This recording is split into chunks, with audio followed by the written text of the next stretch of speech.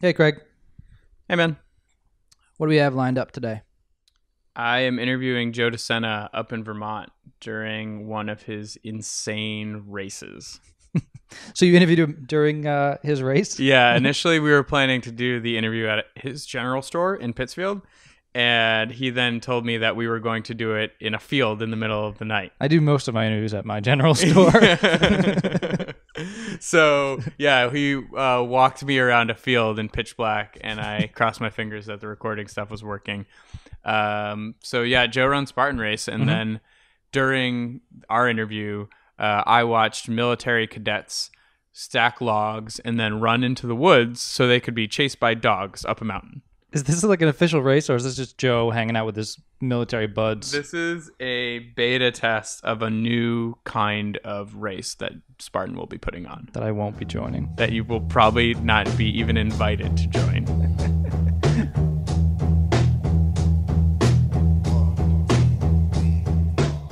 This podcast is supported by our friends at MailChimp. We use MailChimp to send out our newsletters, and so do over 8 million other businesses. Visit MailChimp.com to learn more.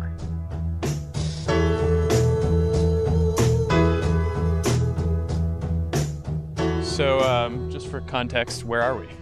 We are at the Amy Farm, right off Route 100 in Pittsfield, Vermont, and it is the most beautiful place in the world. We are looking at nearly a full moon, looking at the mountains. We've got 25 military cadets from West Point out on that mountainside trying to make their way to the top of the mountain. Okay, and what are they doing this for? So we started something called the Agoge. So Agoge was a training ritual that was put on back in Sparta in the ancient world to train young boys and get them ready to be warriors over a 10, 13 plus year period. Okay. And we are recreating that experience here over 60 hours. This is our first, this is Agoge 000. This is our first test run. That's awesome. Yeah. And the military guys, did you contact them? Did they contact you? They actually contacted me. Really? West Point had called, Okay. and I went out and met with them. As you can imagine, it took a year going back and forth, Yeah. and so you just happened to arrive on the night it all came together. It's really awesome. Yeah. So what's going on? What are they doing? So no one knows exactly what they're doing except me, and Yeah. I don't know how much I can tell you because that's what makes this special, coming to Vermont and doing these things. Okay. But if you could imagine, let your imagination run wild, they're going to be hungry at a certain point. They don't have any food on them, and they're going to have to eat. So, so if you can imagine Yeah. what that entails. We are at a location now that is, I don't know, 30 or 40 miles from another location that they're going to have to be at some point tomorrow. There's an old airplane crash site Okay. way out in the mountains in that direction Okay. that is going to be used tomorrow. And the whole goal of the weekend, unlike previous races Yeah. we've put on, is to teach a whole bunch of attributes and teach people what it takes to be successful, what it takes to attain goals, what it takes to be a great human being. And I don't know, I've got this feeling that we being humans, we learn really well and more easily when your back's against the wall and you're at a place where you just want water, food, and shelter. Yeah. And so the goal is to get them to a place where they just want water, food, and shelter, maybe or maybe don't have it, Okay. and then teach them. Does this have a team element? Because I saw the death race. That was the first thing. Sure. This will yeah. have some team element to it tonight. Again, this is the first beta run, Right. But they're already broken into teams. There'll be very individualistic components to it. Okay. And the breaking up of the teams and the individual components will probably test their integrity, right? Because I think it's really hard to stay part of a team when the going gets tough. Absolutely. And there are members of the team that aren't maybe keeping up with them. So we'll see. How long have these folks who are participating been together? You got here early on, so they're 4 or 5 hours into this now. Oh, sorry. Yeah. And they're actually being How long have they been in the Army? at Oh, West they're in the Point? military 3-4 years now. At military last year Okay. at West Point, So and they know each other. They're Yeah. being hunted right now by by dogs. We've got track dogs and police canine units Okay. that are tracking them now. So if they get caught, they're brought back to where we're standing right now and beaten. Literally. Okay. How much of a lead did they get? To the dogs, well, the dogs were actually set up there with the units, and so then and the units didn't know the exact routes they were going to take, and they didn't know where the dogs were. So, so far, 2 teams we were just told on the radio have been caught. Is there going to be a winner? I don't know yet. Well, I'll know more on Sunday on how this all plays out. But the real goal is for them to leave and say, "Oh my God, I can't believe how much I learned this weekend." Yeah, absolutely. So, are you staying up the whole time? I'm going to stay up tonight. I'm going to let everybody else sleep, and then we're going to switch tomorrow. Okay. I found over the last 15 years of putting these events on that the first night is fantastic, second night's great. By the third night, it starts to fall apart. So I think we have to rotate. And we've got some amazing people here. We've got some really high-level military guys that are no longer in the military that are helping us. So we got a good team. So let's step back a little bit. Yep. I know I've heard this story, but I'm very interested in sharing it with the people listening. Sure. Can you give us just the quick rundown of how Spartan came into being? Yeah. So I think it's a startup. It's a 5-year-old startup that's 35 years in the making. And what I mean by that is my mom was very into yoga, meditation, health food back in the 70s in Queens. And she really had a growth mindset. She really had a mindset that was, anything is possible. Just because we do it, we being the public does something, doesn't mean it's right. Yeah. She didn't buy into it. I think back then it was frowned upon to breastfeed, and they were selling powdered milk. I don't know if you remember this if you're listening to the show right now, but there were doctors that came on all day long on TV in lab coats and said 9 out of 10 doctors recommend smoking Marlboro or cigarettes. It was a crazy time in human existence, and it's not a rare time. This has happened for a long period of time. And so she questioned everything. She questioned the way society acted and the way that we lived. And she pushed my sister and I to new concepts, new ideas about religion, about yoga, about meditation, about being vegan.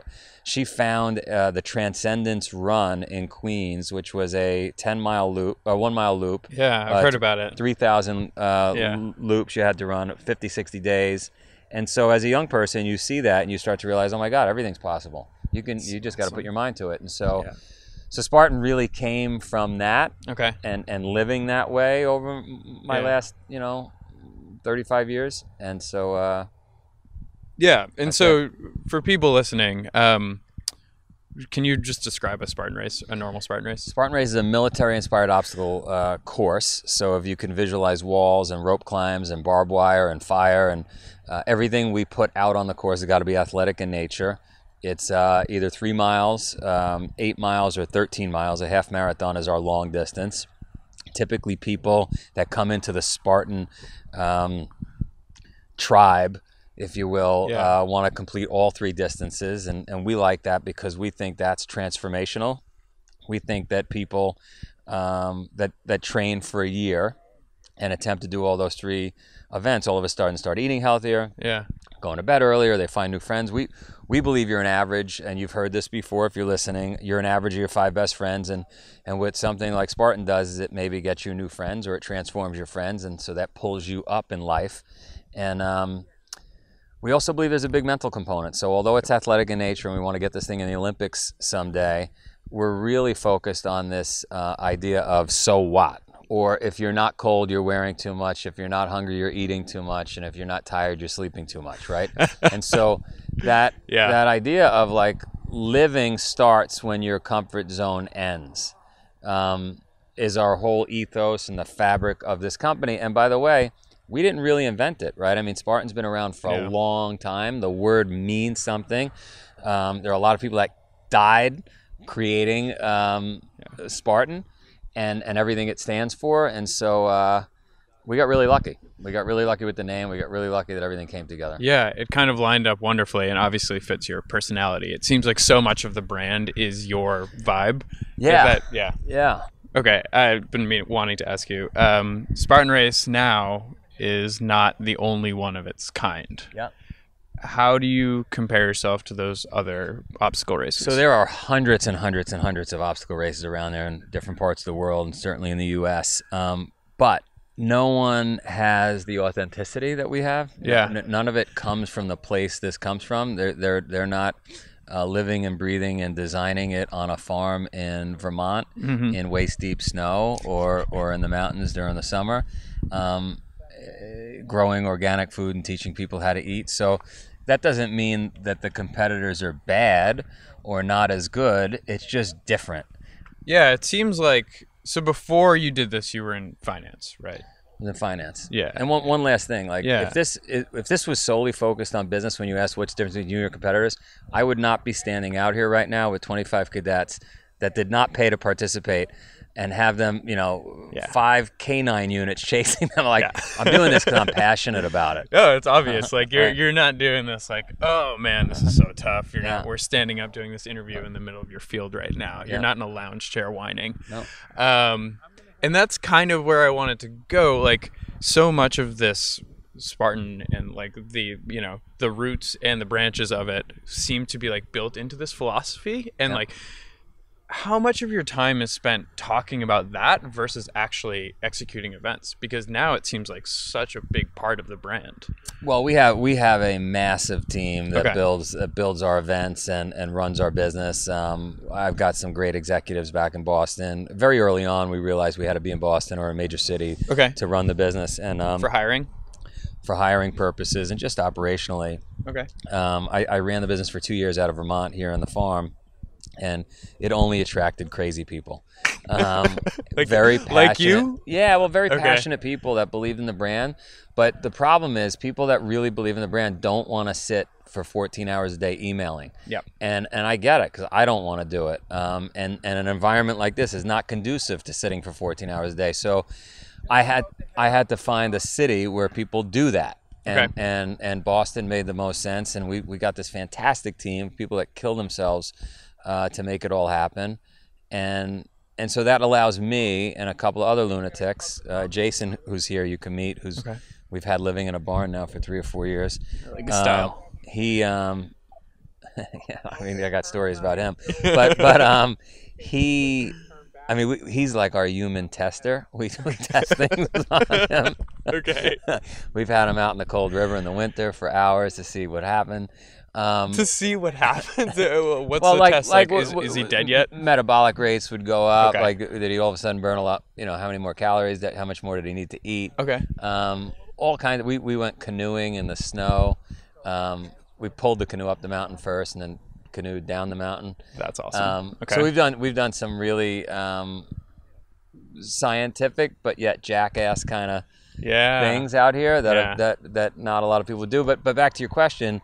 I'm able to still push the limits on the brand and what it means because we have a great team that runs the business. Got you. And so you still do attract a certain degree of that in Boston, right? Like do you think people are at Spartan because they need a job mostly, or are they at Spartan because they think? Listen, Spartan, first of all, struggles financially just because when you're growing as fast as we're growing and you charge as little as we charge for the events. Now, some people out there will say, well, gee, it costs $70, $80, $120. Yeah. That's great. But when you're building a $450,000, $500,000 obstacle course on the side of a mountain, and you have cost overruns, and you've got to market the thing and fly your entire staff out there and put them up in hotels, $120 doesn't cut it. Yeah. You look at the New York Marathon, look at what they charge, look at an Ironman, it's $700 to sign up. There's a reason why that is. It's very expensive to put on and events. They're not setting up obstacle courses either. Yeah, and so when you ask about our team takes pay cuts. Yeah. Because the brand is so awesome and the mission is so great, and we're doing such a fun thing that people are passionate about it and want to work here. That's super cool. Could you give us kind of just like a overview of how the finances have gone for Spartan Race? Like, what did it start with in the out beginning? the window. That's where they've gone. They don't come in; they go out the window. There are no lights in Vermont, which helps. So you can keep the overhead down. No. We listen. In the early days, we were blowing through $300,000 a month to get the brand known just in the United States. We're in 20 countries now. Try doing that in 20 countries. Yeah. It's a very, very expensive proposition. And don't forget, we are doing things that you don't really have to do for the business and cost a fortune. What do I mean by that? We put out a food of the day. We put out a workout of the day. We've got a blog. We've got a magazine. Content, yeah. Enormous amount of content, podcast that we don't get paid for, that is helping people transform and understand how to live the Spartan way, but burns an enormous amount of cash. Yeah. Why would you do that? Because the mission is much greater than making some money. And at this point now, like, where are the people allocated in your company in terms of like what folks work on? Are they just like finding places to do events? How does that work? Well, you got a giant real estate team, you've got a giant content team, you've got a giant marketing team, you've got an international team, you've got a volunteer. I mean, That's insane. How many people now? I mean, on any given weekend, like last weekend, we had 4 events going on at once. Okay. So that was 4,000 people working at once, right? 1,000 at each location. So, so it's a giant undertaking. Could you give us just a ballpark numbers of what you were doing in the beginning and what you're doing now, revenue-wise? I can't get into the exact. I'm going with Marion.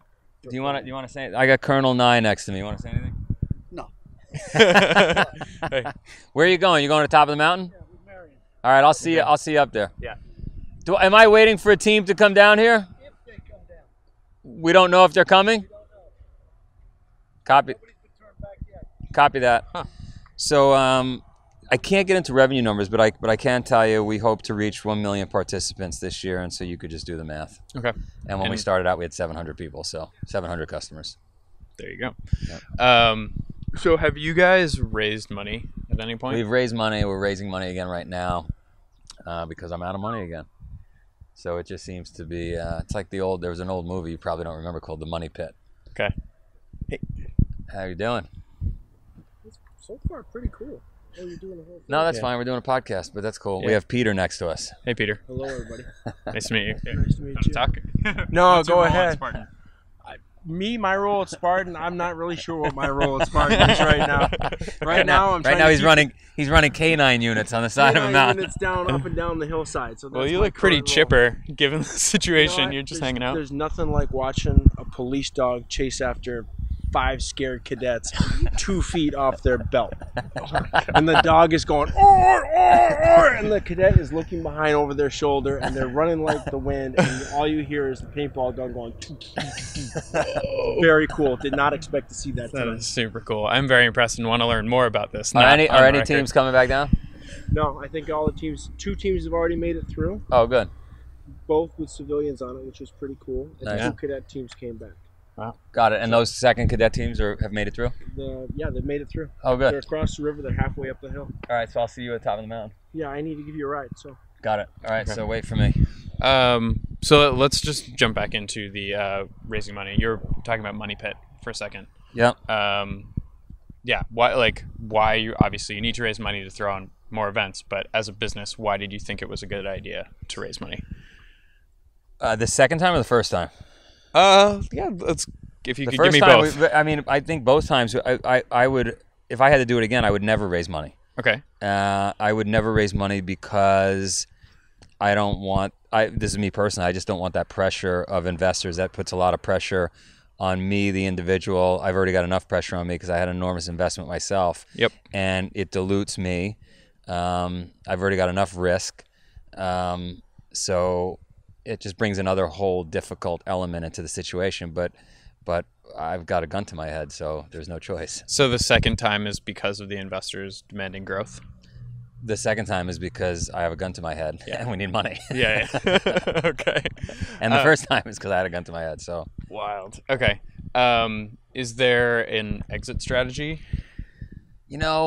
Listen, if I don't want to mention a brand's name, but if a brand that did not promote a healthy lifestyle came in and said, "Hey, we're going to give you $1 billion for that business," Yeah.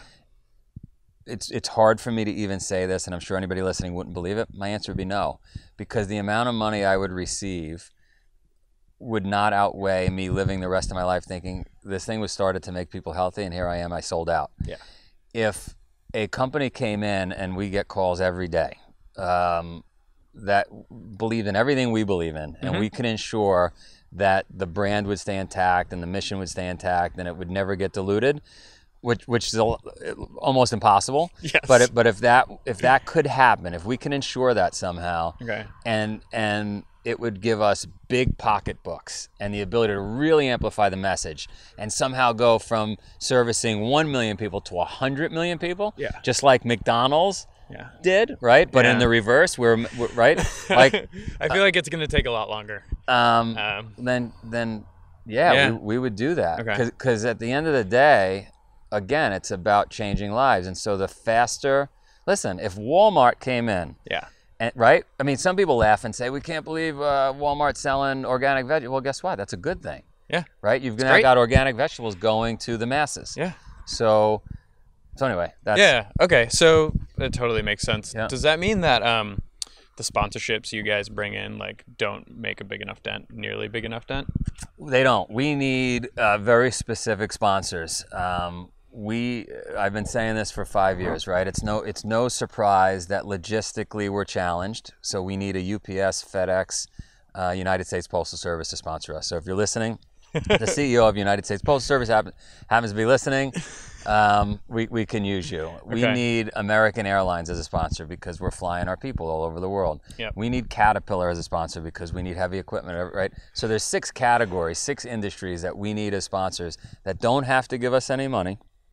That, by the way, there is no better company to sponsor. You have 1 million participants, think about this, that are broken while they're doing the race. I mean, they are busted and broken, and they are being introduced to your brand. Yeah. When they come out the other side of that and they get to the finish line, they put on the medal, Caterpillar helped them do it, It's pretty awesome. right? Yeah. They probably would sell their Toyota and drive around a Caterpillar backhoe after that, right? The So- experience would be that awesome. In terms of like what's happening in the future, obviously there's this event going on right now. What else is in store for Spartan Race? Well, so Spartan's got to get to 42 countries to enter the Olympics. So I got 22 countries to go. I'm obviously logistically challenged, as we've talked about. So I gotta tighten the bolts and the nuts and get everything running even better than it's running today. We got a second NBC TV show coming out, which is awesome, and we're super excited about. It'll be on mainstream NBC. The original show is on NBC Sports. Okay. So yeah, everything's coming together nicely. Okay. So I just have a few general questions in terms of stuff you've learned along the way. What are spanning your whole career, what are the greatest lessons you've learned in terms of starting and then executing running a business? I would say you've got to be extremely passionate. You've got to be relentless. And you got to be able to prioritize. Every day there are going to be 100 things that come at you, and if you can't make quick, effective decisions and prioritize what's important, which fire today is about to burn the house down, Okay. I could deal with, you're going to be spinning your wheels. So how do you prioritize? I do a quick analysis. I'm able to do a very quick analysis. Most people that run businesses are upside, downside decision making. So what's the upside? And what's the downside? And if the upside outweighs downside, it's a very easy decision. Okay. And so a lot of people, for some reason, get paralyzed when making decisions. Maybe they don't go through that simple exercise. To me, it's as simple as like I want to back into my parking spot because when I get out, it's easier to pull out, right? Yeah. And so like all my little decisions during the day are made that way. I don't waste time on phone calls because I've got other things to do. Now, some people might say, well, Joe, you're not very chatty. Okay, well, I'm not really, I mean, it sounds terrible, but I'm not really looking to make more friends. I have a lot of friends already. I don't Right. need any more. I need to get shit done today. You're also pretty efficient in how you communicate. Yeah. So that helps. Yeah. Okay. So then how do you actually spend your day? My day is work out in the morning, email all day, a couple phone calls, go to bed, start over. That's it. 7 days a week? 7 days a week. We did an That's it. interview We with don't you. take vacations, and that's it. So we do. And it works. Well, hopefully it's working. Hopefully Yeah. you can shake the money tree again. We were interviewing a rancher. I do this podcast with a friend of mine, and we were interviewing a rancher the other day who's done super well in Georgia. And he's like, if you want a modest living, all you got to do is work half the time, 12 hours a day, 7 days a week. Yeah, right. And I'm like, all right. there No, you go. that's right. That's right. It's I'm never off. Yeah. I would say once a month I hit a wall where it's like, it happened the other day actually. It was 5 p.m. Okay. And I just said, I got to go to bed. And so I went to bed, which is rare. And I woke up at 3 a.m. And so I knocked out 3 hours of emails. Now it was 6. That's awesome. Got my workout in. Like, actually, it was pretty good. I felt refreshed. It was nice. So sometimes I hit a wall, and then it's just take a nap, get up, do it all over again. Just do it again. Yeah. Have you found are there any, like, I don't know, I'm not like much of a life hack person guy, but do you have any like secrets, like things you've changed in your diet or exercise? Well, I mean, I'm drinking coffee right now, which is, I would say, very rare, although in the last month or two, we live in Singapore now. I don't know if you know that. I moved my family to Singapore No. 8 weeks ago. So why? because I wanted to, this is so beautiful where we're standing right now in Vermont that I wanted to disrupt our lives. I Okay. wanted to make things difficult on us. So I said, we're going to move to Singapore, put the kids in a bilingual school. And so we did it. But unfortunately, I had to leave and come back here to do a bunch of stuff like this thing we're doing tonight. And so I've been drinking coffee for like the last 3 weeks being in the U.S. And so if you're asking me, listen, it's easier to be on all the time and work a lot if you're limiting the amount of food you're eating, making the food healthier. Like eating less is actually much more energetic, and right, just less stuff, less ingredients. One simple thing people can do is don't drink anything but water, and every time you eat out, tell them no salt. Just do those two things: no salt, and you get plenty of salt anyway. You don't have to worry about not getting enough salt intake. But just not eating salt. I don't eat gluten anymore. That helps. Oh wow. Okay. Less, Do you less drink is alcohol? more. I don't drink alcohol. I mean, I might have a sip of wine once a month just because everybody's drinking a glass of wine. They all think I'm a freak to begin with. So It seems like you're squarely in that camp now, so you almost couldn't do anything. They'd be like, "Ah, it's fucking Joe." yeah, that's like- Joe. That's Joe. Yeah. Do you eat meat? I do. When I'm in the Okay. mood tonight, I was debating if I would eat a burger, but my mind said no. So Okay. I don't even like the taste of coffee. I just don't. Yeah, I prefer water and less stuff. But Yeah. I found that taking alcohol out of my diet is actually like the number one thing it's to feel powerful. change. Yeah, you cut out alcohol, cut out salt, like 4 or 5 things. Game changer. It's crazy. Game changer. It's totally nuts. All right, man. Just a couple more. What are the worst choices you've made In life? Well, sure. Life in and business and everything, the worst choices we all make, me included, are the ones that gain you instant gratification. So every time you're making those decisions and you're deciding between the upside and downside, if it's because you want something now, for example, if you're in the middle of a race and you're just exhausted and it's easier to quit because it would feel good now, that is a bad decision. Mm-hmm. However, if you're bleeding and you might die, then it's a good decision to quit the race. So most of the decisions we make because we want something right now are bad decisions. Okay. And it is no different for me. Any decision I've made in life that I want to make more money now, or I want to do this now, or I want to think about what's it. an If you have example? a relationship with a woman, or if you're a woman out there and have a relationship with a man, and you're out and you're flirting with somebody, that instant gratification will be a disaster. It will wreak havoc in your life. One of the things I'm teaching the cadets tonight is values and beliefs, right? So values are the targets in your life. Those are the things you want to achieve. Like you want to be really healthy. You want to have a great family. You want to have a great relationship. Those are the targets. The beliefs are the spears that you're throwing at those targets. So if you believe it is okay to smoke a cigarette on the weekends or a cigar, but you value being healthy, well, your arrow is not going to hit your target. If you value relationship, but you believe it's okay to flirt, well, your arrow is probably not going to hit the target. Yeah. So that's how you need to make your decisions and not make mistakes. And anytime I've made mistakes, it's my belief system It falls into that. went haywire. Yeah. So now that you've created Spartan Race, and it obviously has this whole ethos around it, this content machine around it, do you think that most new modern companies need that to fuel them, or is that specific to what you're doing? We're very lucky. Human beings in general today, especially first world countries, need some way to define themselves. And for years, we've defined ourselves with material things. Right? Okay. We wanted to obtain more and more material things, so we define ourselves with Gucci bags or fancy cars or whatever it is. it's easier and healthier to define yourself with great experiences. And now there are tools to share those experiences: Instagram, Facebook, Twitter, etc. Yeah. So we just happen to have a kick-ass name, a kick-ass brand. I'm not saying because we're just lucky, right? Leonidas created it, I didn't. Actually, it was Lycurgus, right? So Okay. we have this awesome brand that people can define themselves with, that lends itself to being a content. We're more media company than we are anything else. Yeah. The problem is that we're not a bunch of media guys, and we're not monetizing any of that. Well, we just kind of. love making people breathe heavy and sweat and really just look at life differently. Like harder is better. Cold shower is better. No couch is better. That's a tough sell.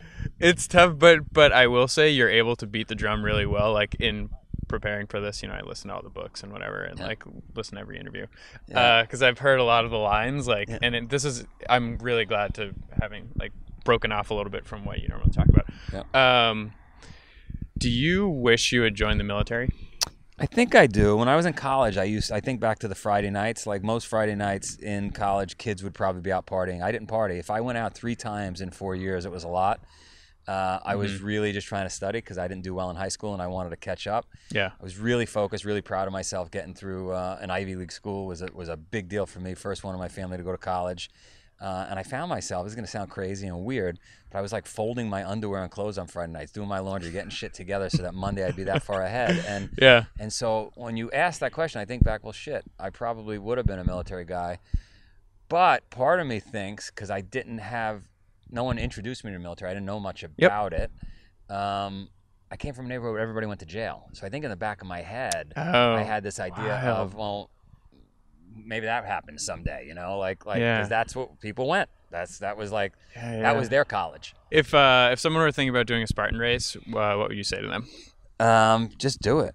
Don't even think about it. Just do it. If you've never exercised before, I tell people just walk a mile a day, do 30 burpees, 30 pull-ups, and if you can, find some Bikram yoga, because Bikram yoga fixes everything.